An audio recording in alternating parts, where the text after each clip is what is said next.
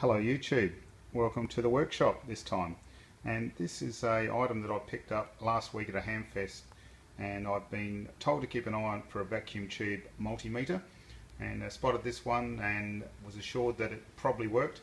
So based on that I risked $10 and purchased it.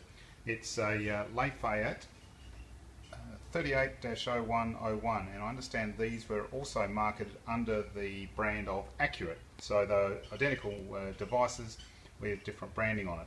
And so I've plugged the unit in, let it warm up for a while. I did notice some erratic meter movement, and in the past I've assumed there's some dirty contacts in there, so I've given a bit of contact cleaner onto the rotary switches here between the various ranges.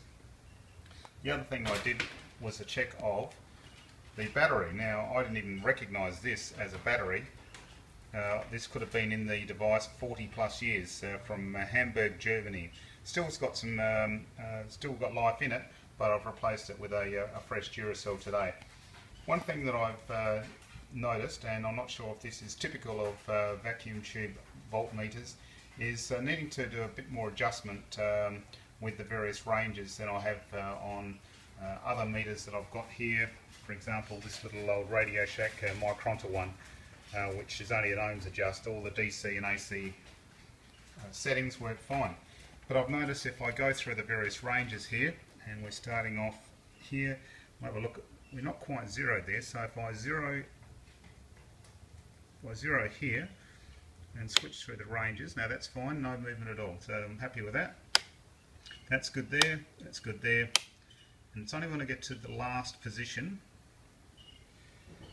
that I'm noticing that does need to be adjusted a little bit. Now that might be quite normal and expected, so I'd like to get that confirmed. If that's the case, there's really nothing more to fix, just enjoy using it. Now, I also noticed if I go across to DC this time and do the same exercise, I'm getting much the same sort of thing.